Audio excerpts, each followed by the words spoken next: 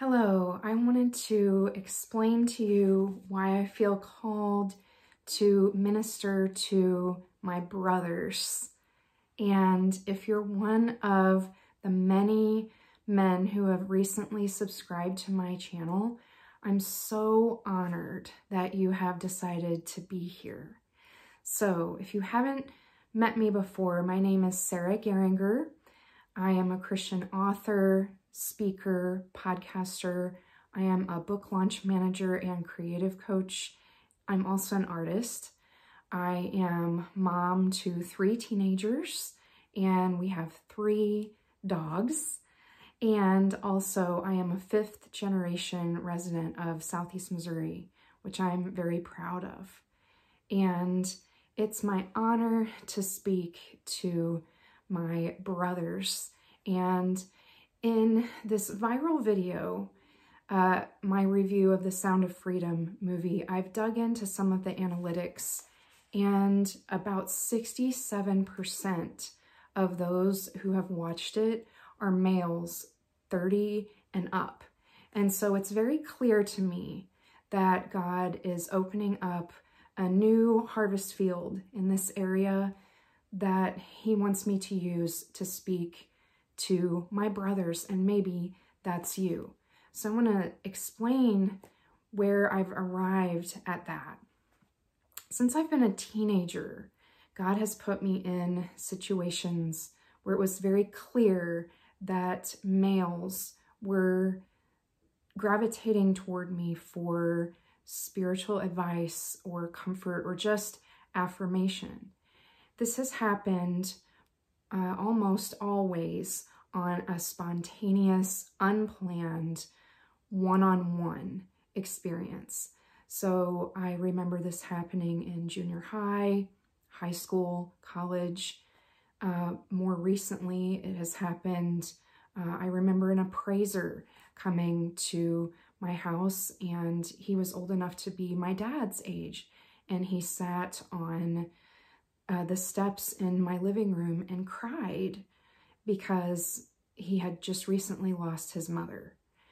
I remember another person came and sprayed our home for pests, and he opened up about the night terrors that he has as a victim of childhood abuse. I remember going to jury duty selection, and a husband and father just sitting beside me and pouring out his concerns for his family. So God has led me to these men many, many times. And it's just such an honor because I know how difficult it is for men to open up and share their feelings. And it's just such an honor to be someone trustworthy, and maybe I can be that sister in Christ to you. That's my hope. And I wanted to just bring up a couple of points, particularly related to this video, because I know many of you followed me because you connected with the content that was in that video. Obviously, I can't replicate that over and over again because it was just a movie review, and that's not really what I do. It's just something that God told me to do. I was walking out of the theater and I was very emotional, and I heard God speak to me, and he said, "You are an influencer and you must record your feelings about this movie, and you must do it right now." That's why I was chewing gum. A lot of you have said, okay, it was a great video, but please lose the gum. I got it, okay? No more gum. I had my glasses on. I don't usually wear my hair in a ponytail for videos, but, you know, I guess it's okay with y'all. As of recording this video, I think there's 320,000 views. And so that's just mind-blowing for me. But anyway, I recorded it because God told me, and I shared it because God told me. I had no idea it was going to go this far and wide. And I really had no idea it was going to resonate with so many men, so many of my peers, and then so many people that are even my parents' age. So I'm just so incredibly honored to speak to you. And I just wanted to let you know, I've read every single comment. There have been thousands and thousands of comments. And I think one of the themes that I'm picking up in the comments from men is that you want to fight.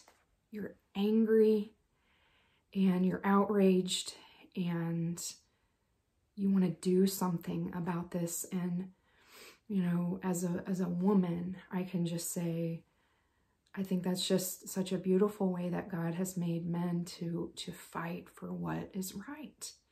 And I think that's a good thing that you can do with those feelings. And I just wanted to affirm that if that's a feeling that you're having. I also wanted to talk about this issue because I've never intended to be controversial in my content, but the issue of porn has come up again and again in the comments.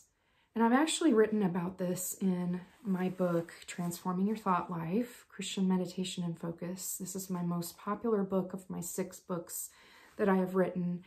And I just wanted to tell you a couple stories, and I also wanted to read a portion of this book to you. So I remember being exposed to child porn myself, and it was completely unwanted, unbidden. I did not seek it out. I was 1 credit shy of having a French minor in college, and in my French class, we were watching foreign movies, and this was at a secular university, and the professor played this movie, and there was child porn in it, and I've never been able to erase that image from my mind. I am a visual person. Shanti Feldhahn, an author I respect, she's Harvard trained. She bases a lot of her information on research. And she says, though most men are visually stimulated, there are some women who are too, and I'm in that camp. And I think that makes me more empathetic toward men who struggle with this and more understanding of what you have to deal with. Anyway, going back to that moment in college, I was only, 19 years old. And I remember standing up. Nobody else in the class said anything about it. But I remember standing up and literally cussing my teacher out in French. I was fluent at that time. And I was just absolutely appalled. And I didn't know at the time I could have gone and filed a report with the dean and done something more about it, but I felt like I had to stand up for the truth, and it was very uncomfortable for me that I knew I just was never going to be able to get that out of my mind, and someone else put it there. And that made me very angry. And clearly this movie is connected with that issue. And I talk about International Justice Mission, and if you'll follow them on Instagram, you'll see that online live streaming of child porn is a huge problem, and just watching regular porn, not child porn, can increase your appetite for that kind of thing. So in my book, Transforming Your Thought Life, one of the chapters is on impure thoughts, and I talk about when I was a teenager and I looked at the Victoria's Secret catalogs that came in the mail, which probably could be considered soft porn. And I didn't realize that was really a problem until years later, of how the enemy was trying to get his hook in me by getting me to watch that kind of material. And this is me going to, at the time, a private Christian college. Obviously, God was setting me on this path to be a Christian influencer, and Still, the enemy was getting his hooks in me, trying to get me off path when I was young. And so I understand this struggle. And I just wanted to tell you, I wanted to read a portion of this, of what I do about this temptation when I'm faced with it. The first step to dealing with impure thoughts is to admit that we have them, because we are human. We have eyes and we are prone to sin. If we don't admit that impure thoughts happen to us and we deny their power, shame can cover our minds in such a thick layer that the enemy will already have won the battle. Starting today, resolve to be honest with God when impure thoughts enter your mind. The temptation itself is not a sin, but entertaining the thought can quickly lead to lust. Turn the impure thoughts over to God every time, and he will drastically decrease the level of the battle you face. Then I talk about identifying our triggers.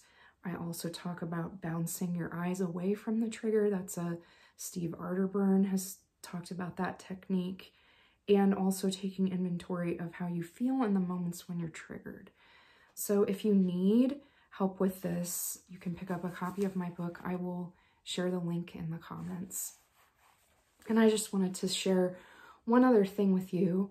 I watched a really good interview that Jim Caviezel and Tim Ballard did with TBN. I will link that in the comments below. And something that has stuck with me from that interview is Jim said, when he was praying about this, about doing this movie, the Lord asked him if he loved the children more than he feared evil, and if he loved Christ more than he feared the cross.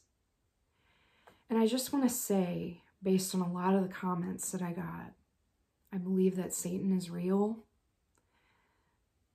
I believe that we're all facing spiritual warfare, and I believe the more we advance the kingdom of God, the more warfare we're going to face, the more attacks we're going to face.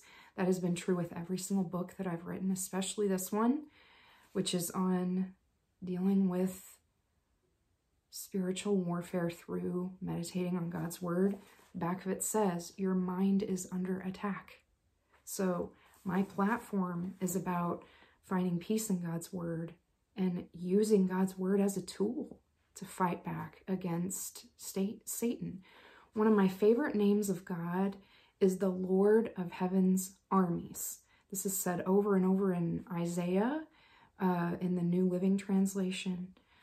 And I think about him as the Lord of Heaven's armies, that he's the commander in charge.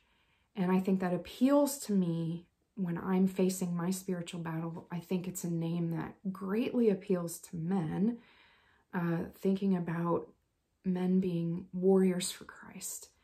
And yet he's already sovereign over this army of angels. And he's just inviting us to join in the battles he's already won, because we know that Jesus has the ultimate victory already secured. We're just invited to fight with him, fight the good fight of faith, and put on the armor that's described to us in Ephesians 6, and join him in the fight of good versus evil. And that's what I want to do in these videos I'm going to make for you. My goal is to make at least one video a week, maybe more than that. Maybe share to shorts a little bit more often. And my plan is to pull out a quote from one of the books that I'm reading. I read over 100 books a year, most of them Christian nonfiction, and then have a discussion based around that quote, and then bring you back to scripture. So that's my plan moving forward, and I'm very glad to be here with you. Thank you for hanging with me on this long form content video today, and I'll put all my information in the comments if you want to get a hold of me for prayer, for speaking at your event or at your church. You can get in touch with me in the comments below. Let me just close us out with prayer. Father, I thank you for the one who is watching this video, who is seeking you to learn more about you, to be discipled by you, Lord. And I just pray that you will help me make content that is edifying for this person and will grow them in their faith so that they can be salt and light in their own homes, in their own workplaces, in their own communities, Lord. I pray you would strengthen them and uphold them with your righteous right hand, and you would make their calling clear, because each of us has a calling to do your work where we're at, Lord, and I pray you would make their calling clear, and you would just empower them and strengthen them by the power of your Holy Spirit to fight the good fight, to engage in spiritual warfare, not be afraid of it. Like Jim was saying in that quote, that they would love you and love your people more than they fear evil. And we know that all the trials that we face are to strengthen our faith, Lord, and strengthen our resolve for you. We pray that you would give us love for you and your people and help us to be people of integrity, men and women of integrity. And we pray this in Jesus' name. Amen. Thank you for watching, and God's blessings and peace on you until we meet again.